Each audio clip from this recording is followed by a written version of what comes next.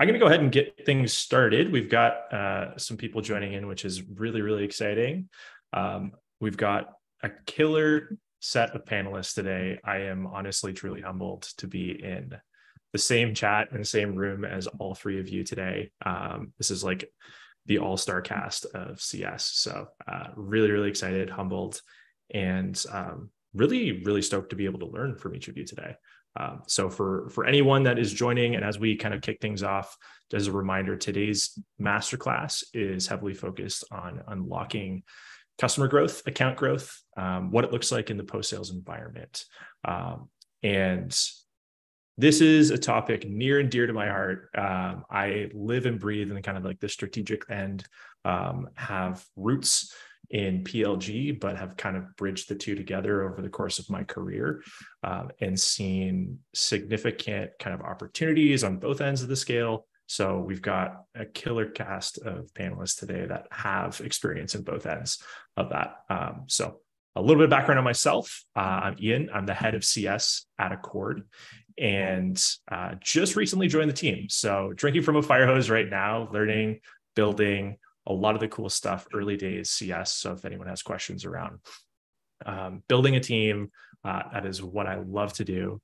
And prior to that, I was the founding CS lead at Loom, early days. So about when we were about 5 employees or so. So I've seen kind of the early days of PLG through tons of growth, and excited to share some experiences along the way, but more excited to learn from each of you. So going to kick it off. Maybe I'll pass it to Paige to do a quick intro, and then Paige, feel free to pass it on to the next panelist too. Perfect. Thanks, Ian. Super excited to be a part of this panel. Just echoing what Ian said, just surrounded by greatness. So looking forward to a great conversation. I am currently with Groove. For those of you who don't know what Groove is, we are a sales efficiency platform. I've been with Groove for about little under 2 years. I head up the CS group as well as the account management group at Groove. Prior to moving over, I spent 17 years at a company called Mintel.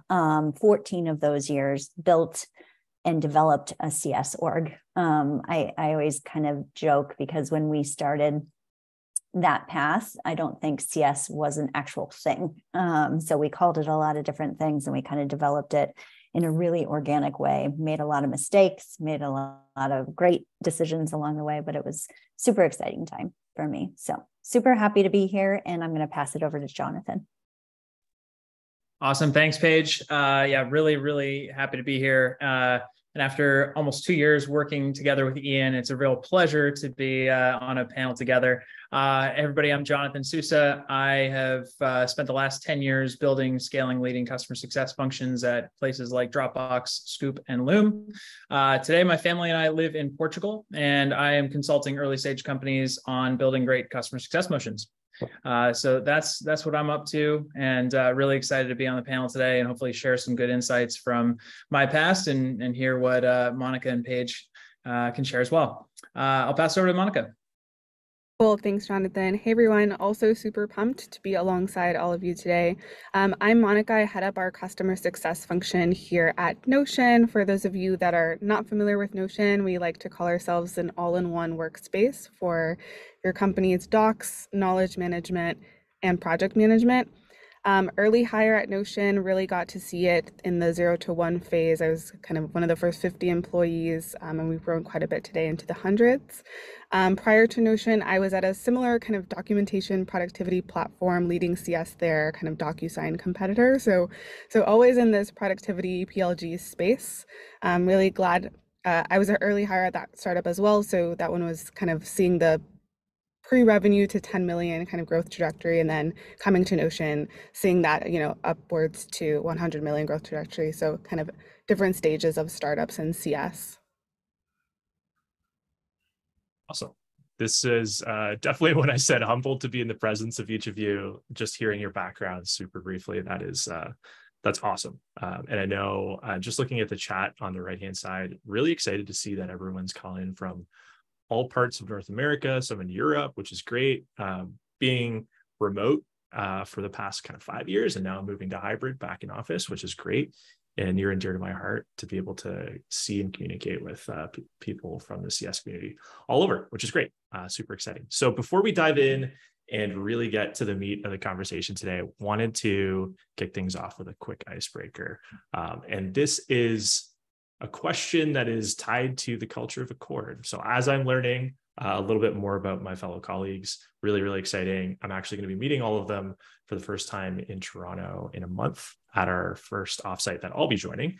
Apparently, we have an affinity for karaoke, which I'll learn very, very soon. So first question to kick things off in a great tone is, if you had a go-to karaoke song, what would it be? Paige, I'll kick it over to you. I Will Survive by Gloria Gaynor. I mean, probably everybody's go-to karaoke song. So good. Yeah. Oh yeah. I'm putting it on. I haven't heard that in a minute. So I'm definitely put it on your list. Yeah. Jonathan, what about you? That's a good choice for tough days in customer success land. Yeah, mine is I Want It That Way. Yes. Great tune. Love it. Yeah, definitely classic for sure. Is that a off karaoke tune as well? Just kind of maybe in the car? Oh, 100%. 100%. Yeah. Love it. Yeah. Oldie but goodie. Love it. Monica, what about you? Yeah, I'm thinking about how can I take the audience on a journey and be as obnoxious as possible. So I'm thinking Hotel California. It's like the longest song ever with an interlude where I don't have to sing anything. So that sounds good.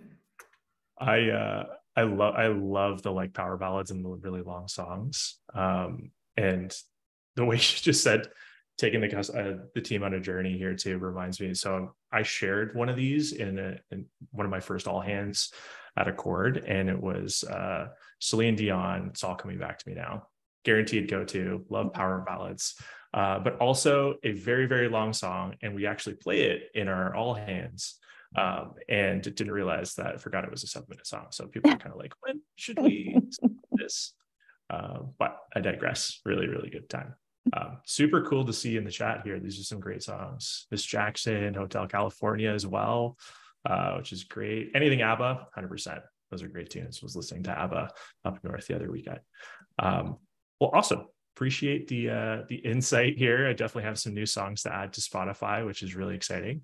But want to maybe make a large pivot into the world of CS. Maybe not so much, because a lot of these tunes definitely fuel some of the stuff that we're going through, whether it's expansions, churns. A good playlist can cure all, which is great.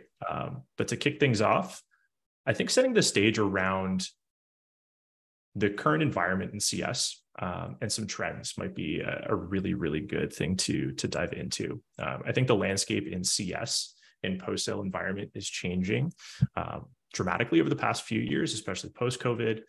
So maybe we can start with a high level. What patterns or trends are you seeing in CS today? I think something that we're seeing consistently is the industry catching up and realize that revenue impact that CS can actually have, and be really, really curious to capture your thoughts. So Monica, maybe we can start it off with you. Would love to hear. Yeah, I'm glad you asked this and super happy to kick things off.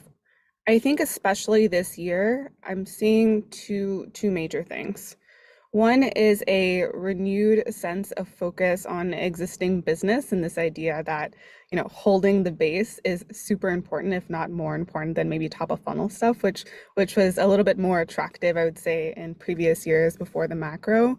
So seeing a lot of focus on existing customer business and what we can do to continue to invest in that and make sure that we're holding, which is great for CS. We've always existed in this space. Some of the things I've been yelling about for years are finally getting paid attention to and finally getting some importance. So it's a real opportunity to kind of educate the business on what we're seeing on the existing business side, what are the opportunities and gaps there.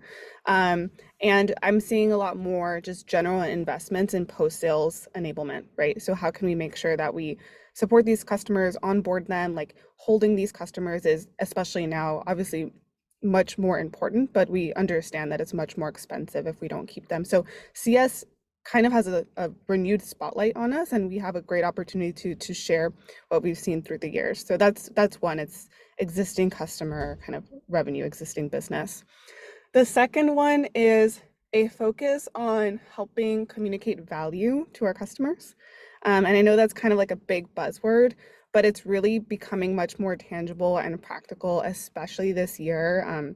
We've seen cases where churn and contraction happen because we were not able to articulate the business value that the customer was receiving, or they themselves were not understanding the business value. I think in prior years, it was really easy and attractive to talk about feature set and sparkling new things that we've added and keep it at the feature level. But I think now more than ever, it's going to be about the value that they're experiencing, that your customers are experiencing for their objectives and for their bottom line. And so we've actually had to operationalize this as a team, as a CS team. Of course, we track usage, we track health, utilization, but we're also tracking what are the customer's business outcomes, which are actually different for every customer, and articulated differently. But how do we make sure we have a strong sense of what that looks like?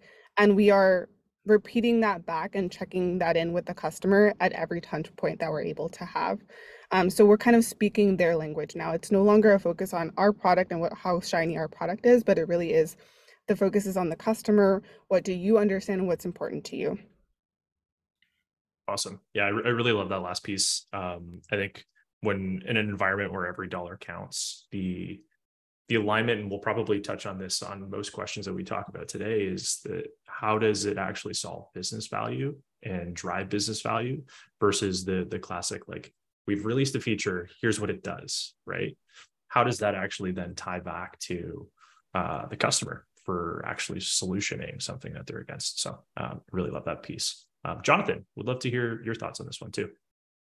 Yeah, I echo a lot of what Monica says. I think is very well said. I think it's about doing more with less right now, and again, emphasis on value. That's the exact same thing I would have said, actually.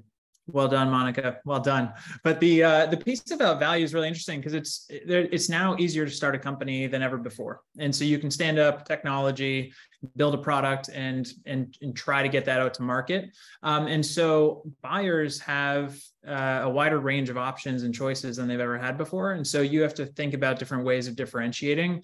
I mean, there's some differentiation obviously that can take place within product features. I think though that customer success can be this like ace in the hole. And I think in my past have tried to orient the customer success teams around being that differentiator. And I think, as we'll talk about, I guess, through the conversation, there are differently ways of turning customer success and your company from being just a vendor to being an actual partner and something that's embedded within the customer business. I think that applies whether it's a high touch motion or whether that's a scaled motion. And it all does come back down to this idea of value and alignment with what the customers are trying to accomplish, and then really working in a targeted way to get them to that goal. Love it. I think there's a lot of stuff we saw that the parallels to at Loom, and as we were like our time when we were trying to figure out how do we scale this out to a large book of business across the different segments becomes really, really difficult over time too. And we've got some questions in here that we want to tailor our journey to as we think about like enterprise versus SMB versus mid-market. Really thoughtful. I appreciate that. Paige, love to hear on your end as well.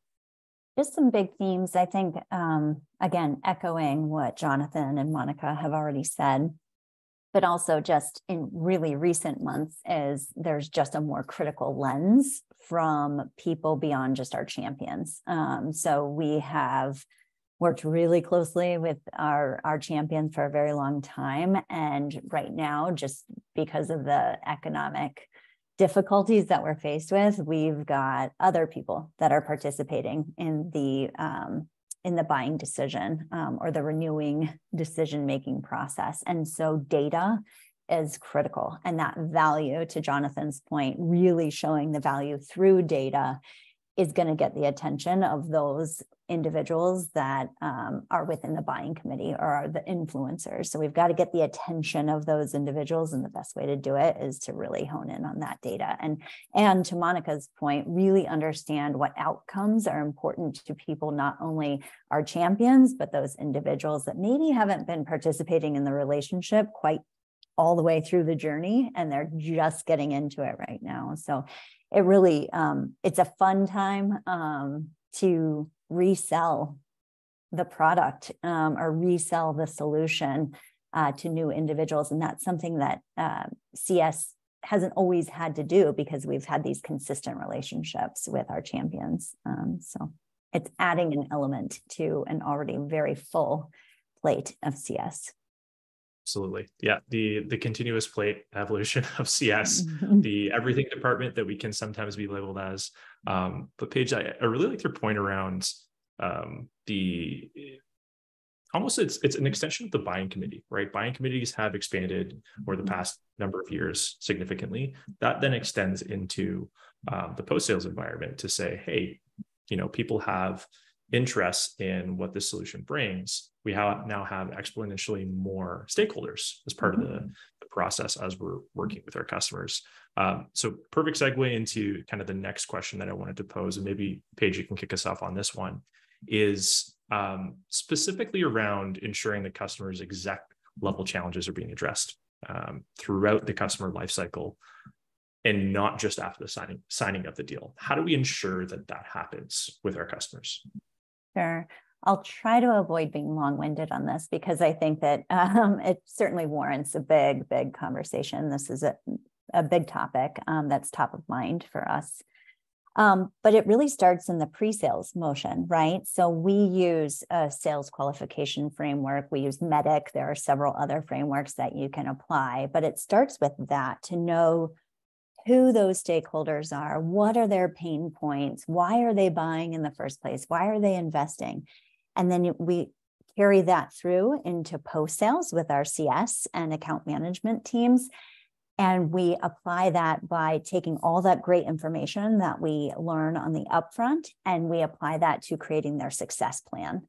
And their success plan, and the way that we identify success plans, is this is a mutually agreed to roadmap for success. This is where we cover off and understand what are your key objectives, what is keeping you up at night, what are your departmental goals, all those different goals and as we were saying, those desired outcomes. But also, who else should we be working with throughout the organization? And beyond that, how are you going to measure us when you start to think about staying with us as partners? What are those measurements? Is it all metric driven? Is it adoption rates? What is it? And we revisit those success plans on a regular basis, minimum every 2 months, so that we really are, again, checking in, rechecking. And when I say it's a mutually agreed to plan, we're constantly iterating on those success plans. And then that feeds nicely into our executive business reviews that we do less frequently, but we do them with those stakeholders that maybe are, that go beyond our champions, so that we can then reinforce and retell those new stakeholders or different stakeholders all of the things that are important to their teams and show that value within those business reviews. So that's one method. I'm sure that there are several other methods. That's the beauty of it. There's so many. Just like one small nuance too that you mentioned, which I absolutely love. And maybe this is just a personal thing, but I avoid the term QBR. I feel like it has a negative connotation. I don't know how you guys feel. We can definitely talk about that. But you mentioned executive business review, executive business briefing. It has a layer of being able to connect with the right folks as we're thinking about connecting with stakeholders, driving executive initiatives, but also removing the necessity of a cadence for it. It's like what works for your customer for driving that. So just a small thing that I was like, I love that, Paige. Thank you. I don't know if you have an aversion to the word QBR or the cadence of it, but that's on my end too. Absolutely. And I would just add just one layer of that is, I think it's critical to have executive sponsors both within your own team and their team, so that they can have an executive to executive conversation, not just at the point of risk, not just at the point of potential loss, but all the way through the customer journey. So that the second that renewal is signed, that new business is signed, establish a relationship with one of the executives in your company, with their company, where it makes sense. And I'd add would one really tactical thing because Paige mentioned this all starts pre-sale and then we try to capture that throughout the life cycle 100%. And one recent kind of adaptation we've had to do as a CS team is change the way that we talk about success metrics to the customer and make them as tailored as possible to the customer's objectives. So I think previously your classic kind of executive business review is like looking at success metrics in your product. Okay, this many people are logging in, this many people are using it, you're ahead of the benchmark, you're behind the benchmark. And again, that's very product, your company centric. And what we've done is we capture the customer's business objectives during that sales cycle, during that kickoff, their desired outcomes with our product. And then we make sure to find metrics that are most closely mapped to those objectives. And those are the metrics that we share rather than kind of just general health metrics with the account. So an example is, a customer wants to, like in the case of Notion's product, create a customer or create an employee handbook that everyone is accessing and reading about their company policies and up to date on the latest internal kind of employee guidelines. Rather than saying, oh, everyone's logging in, that's great. We actually say, hey, your most viewed page is that #1 policy document. And we see that on average, the majority are viewing that page once a month. But this other page is not getting that many views. How can we boost that up? Is this an important term or an important document? How can we increase the search terms around it? So we're actually trying to find the metrics that are most closely aligned to those objectives rather than kind of the classic benchmarking we've done in the past. That's awesome. Yeah, the specifics I think are really, really important as it relates to, again, your customer. Like, what is the driving value for them versus the vanity metric that might be us that we might report to the board to say, hey, this might be not necessarily vanity, but it's like the product metric that we're evaluating internally versus what is actually driving value for our individual customer.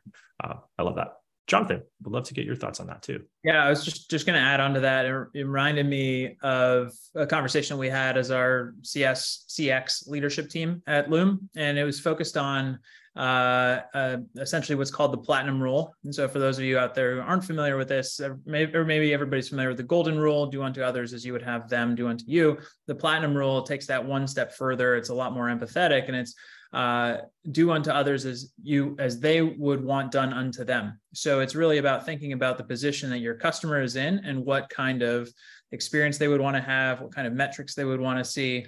And I think that if you're able to craft your customer journey and the different touch points along the customer journey, the data that you're sharing, the relationships that you're building, and how you're engaging with the team, then you're really crafting something that the customer says, wow, this is somebody who really understands me for my position that I'm in my business.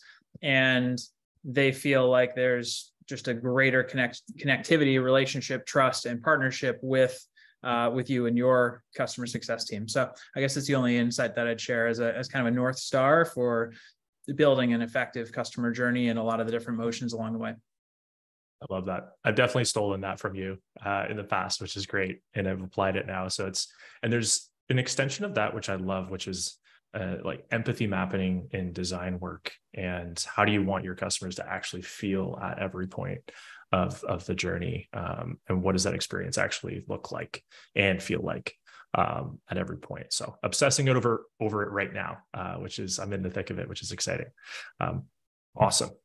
And wanted to dive into a little bit more of the specifics around some of the tactics that we think about when we're thinking about maybe a little bit more upmarket, but I think it actually starts to apply to SMB and mid-market as you think about the structure of scale too.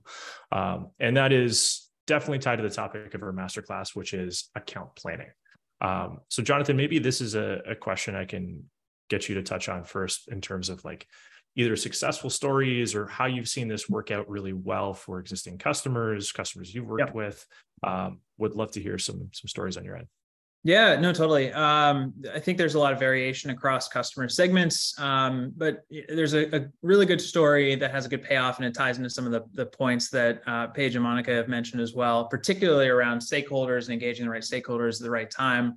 And sometimes there are executives that just come in out of nowhere, and so you've got to be prepared everywhere else because maybe that executive has been unreachable. Okay, so I led customer success at Scoop. Scoop was a carpool program, and we'd sell to the largest employers that we could find. We had a relatively small portfolio of really large customers. So, and I don't know that the customer book of business ever got bigger than 150 or so customers, but we were doing tens of millions of dollars in annual revenue. So it was very concentrated. And so given the size of these contracts, it was really important for us to build a plan, map to key stakeholder relationships, and bring visibility to the plan and to the metrics that the customers were looking to achieve in order to have any degree of success with them. And so one customer where this worked out really well was Tesla. So over years of working with the team at Tesla, we started working with them, and kind of when I started, it was 2017. They were about $125,000 in revenue annually. Over about 3 years, we grew the partnership 37x, and in terms of revenue and in terms of impact. And so it became one of Scoop's largest, healthiest, most impactful accounts. But obviously, with that level of growth, you start to attract a lot of attention. And as we approached a particular renewal, this line got Elon's eye. And so he was wondering why, if they've transformed the electric vehicle market and they've put people into space, why couldn't they develop their own carpool network and save the millions that they were spending on our program? And so he demanded a review of the program. And this is where our account planning and our relationship mapping was really important.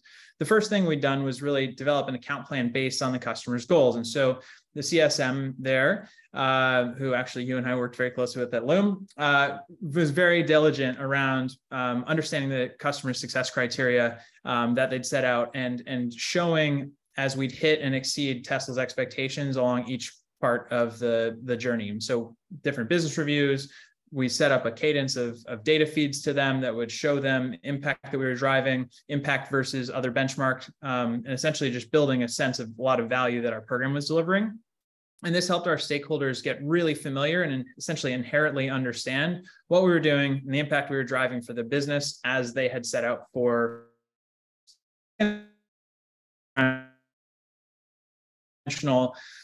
around going vertically. So up within the main organization that was managing our relationship, which was more of a facilities group, tasked with how do we get people, like tens of thousands of people, to campus every day, but also horizontally. So we looked at, okay, what are the different areas that our product is benefiting Tesla and different organizations across Tesla? Are we impacting employee retention? Great. Now we're in an HR team. Are we impacting sustainability goals? Great. Yes, there's obviously alignment there as well. And so what we did was start to map those relationships, identify who those people were, and start to build relationships into them. So when push came to shove, and Elon is sitting there being like, well, why don't we develop this thing on our own? We were able to use the impact we were delivering, the tangible metrics of it, the relationships that we built, and then we'd set up pricing and packaging as well. It was aligned to reward Tesla as they grew. And so that really made sure that everybody was satisfied across the business: finance, HR, sustainability, facilities. And we were able to essentially hold our position and renew them for another 3 years. So I think if it's done well, it can be a pretty powerful thing. That's huge. The impact and the turnover too, as you're thinking about of where it started to where it ultimately ended up. Be curious to get your thoughts as we dig into this a little bit more, because I mean it's definitely a lighthouse customer and everyone knows Tesla, which is really, really awesome. Yeah. How did you think about the impact of stakeholder mapping, account planning, as from a priority perspective? How impactful was that to the outcome that you guys had? So if we're looking at the tactics and we've got all of these things that a CSM can do on an account, how important is that piece of the puzzle? Yeah, it was key. It was critical. It was what our CSM was spending most of her time doing. When you've got accounts of that size, you're a relatively small book of business, and so heavily concentrated focus on a few accounts. One of the very, very simple tactical things that I'd recommend anybody who's managing high touch accounts to do is to set aside at least an hour, call it every month, maybe bi-weekly, but just an hour of blank space for you to spend time thinking about your account, understand the customer, what they're selling, what their stock price is doing, who's the executive team, what's the latest news that you've read about them, who are their competitors, get to know that business inside and out. And so we really understood particularly at that point in time, Tesla was trying to launch the Model 3. They were having employees that were up in arms about working conditions. They were sticking a tent in the parking lot so they could produce more cars overnight. Elon was sleeping on the factory floor. Like, we knew the dynamics of the relationship were interesting, to say the least, because there was this massive cash constraint, but also this desire to drive significant growth as fast as possible. And they were hiring like crazy. And so literally just sheer amount of space in a parking lot couldn't fit their employees in. So you start asking the questions like, well, why, how are you getting people to work? Well, we're investing in a bus program. Tell me more about that. Well, our buses, we run a huge fleet of them. I'm not going to share the numbers, but huge, multi-millions in fleets. Okay, great. What's the capacity of these buses? Well, it's like 70, 80 people per bus. And how full are they? Well, not so good. 50 to 60%, depending on the route. Some are 30%. So you're sitting there being like, okay, for a company that's focused on efficiency and keeping their dollars and their spend low, they're throwing money out on the freeway every single day. Isn't there a better way for us to bring in a solution that they're using, that hits their sustainability goals, that helps keep their employees a little bit more happy, right? And so we really try to target a lot of those themes, but those themes were based on the CSM's deep thoughtfulness about the account, the customer, what matters to them, what matters to their team, all the different relationships around the board. So I think it was like, that was the majority of where we spent the time. It wasn't in product enablement really, because it's very easy to sign up for the product. Obviously that's going to vary by company, right? But for us, it was really, really about driving behavior change, getting more people into the cars, and then showing the value of what we were delivering so that we could continue to grow the relationship and drive the impact for the customer. Totally. Yeah. I think a lot of that behavior change ultimately starts with those relationships and the trust that you have to build to get access to the behavior change that needs to happen. Also, hot tip, booking time on your week for any CSM to do that separate strategic high-level thinking, incredible. Extra hot tip for this, that playlist that we were talking about for Spotify, all those karaoke songs, add them. It'll add fuel to the fire, keep you going, get those creative juices flowing for that strategic thinking time. So it was a really, really good piece of advice someone shared with me at one point in time, which is great. Paige or Monica, would love to get your thoughts. Feel free to jump in around the account planning and stakeholder mapping as we're thinking about this topic. From the perspective of either past experience or customers that you've had, worked with, or just in general from like an operational standpoint. Would love to hear your thoughts about the impact that has for post-sales in CS. I can dive in. Yeah. Yeah. Go ahead, Monica. Thank you. I can talk about it a little bit from the kind of PLG sort of bottoms up viral growth perspective, because I think it's a blessing and a curse that we often feel in kind of sales-led functions. And so for Notion specifically, when we think about stakeholder mapping, we have our kind of classic stakeholders and classic key contacts that you would think about in terms of the right decision makers, the right champions. But it's a never-ending process, and it's constantly evolving because we do have kind of like a product-led growth model.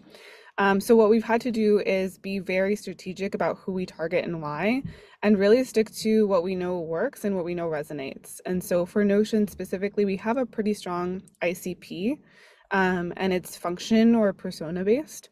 So we work really well with, we call them engineering, product, and design leaders. I think our go-to-market user base is kind of secondary to that. And so what we've done is building stakeholders by leading with value in the product, as we've talked about. So what we've developed over the last couple of quarters are playbooks for our key personas, and like a deep understanding of what these personas care about, what challenges are they up against, what are they trying to solve, and then how our product can actually help solve them. And so we're kind of building an army of these kind of functional stakeholders, and we specifically target more senior level. So we'll target like manager and above or director level above in the case that we really need to kind of create new champions and create and map out that organization for greater expansion. So one thing that we might do is think about an account where we want to expand more into like their product or design departments, for example. We have really strong examples for product and design leaders. We have an understanding of their pain points. So as a CSM, I would lead with that value. I'd reach out to a high level product leader and I would say, hey, like in the past year, I've helped product leaders build a high visibility roadmap, create templates for all of their PRDs and, insert third item here where you are the true consultant and the true expert. Let's do that. Like, how are you solving this? Like, let me actually give you something to work with immediately. And we try to be very clear, like all of us here, I'm sure, have received kind of these like salesy kind of SDR emails, and we're trying to stay away from sounding like that, but really consultative, advisory. And then that meeting is beneficial in two ways. It gives us intel into that organization. It gives us a new person that can champion for us and kind of understand what's going on and how can we start to design the hallways of that company. But it allows us to give them something to walk away with really quickly. In our case, it's a working session. We give them a use case and a template that's custom that they can implement pretty quickly. So for us, it's all about like tailoring it down to the right persona, tailoring it down to the right level, and then leading with value. And then we start kind of building that army of champions. I love that. I think I love that you have got the PLG perspective on this too, because it's so important to bridge the two. And it speaks at any level of working with customers, segmentation, personalization, how you're thinking about it related to what is going to land for that particular vertical customer persona is so important, because the one size fits all just doesn't work. And we see that consistently. So appreciate the thoughts of Monica. Paige, would love to hear your perspective as well. Yeah, super similar to what Monica mentioned is we have really specific personas that we work with that so I can't underscore enough the importance of having those playbooks by persona, because you can give them a list of potential use cases. You don't have to ask the question, how do you want to use this? Or how will you use this? Or what value will this provide to you? But you can come at it from a different angle and say, in our experience, this is how you will find success from using this. So I think that changes the conversation just ever so slightly, so that you then create that trust and rapport to position yourself as, or the CSM is able to position themselves as a trusted advisor, as a consultant, rather than just, another vendor partner. And that opens up the door for really transparent account mapping with your champions. If they trust you, they'll open up so you can do some account mapping with them. And that's why that's a component of our success plan motion is talk to me about your organization. This is who we're working with right now, but who else should we be working with? So rather than just us traditionally networking and using all of the resources and platforms available to do that, it's let's do this together because I want to make you look really good in front of your colleagues. So let's expand the relationship that way. I love that. That is one of my favorite tactics, best practices, is getting to the point of trust with your champion to say, hey, here's an inside look at your organization. Where am I going wrong? Where do I need to spend time? Am I going to spin my wheels going in this direction? And more often than not, what we'll find is the leaning into that exercise from your champion is going to make them look great, right? It's going to make you have a trusted relationship. You're going to actually drive value for them. They're the ones sticking their neck out to say, hey, this solution is what I brought to the company. So we can get to that point with your champion. I think you unlock a ton of value. So I know this was actually one of the questions in the chat was around best practices for account mapping. One of my absolute favorites is getting to that point with your champion to be able to screen share an account map and say, what does this look like? What does this look like to you? Where am I missing? What are the gaps? Any other best practices that you guys would share when you're thinking about account planning, stakeholder mapping that have worked really, really well for you? Jonathan, might kick it back to you for this one. Yeah.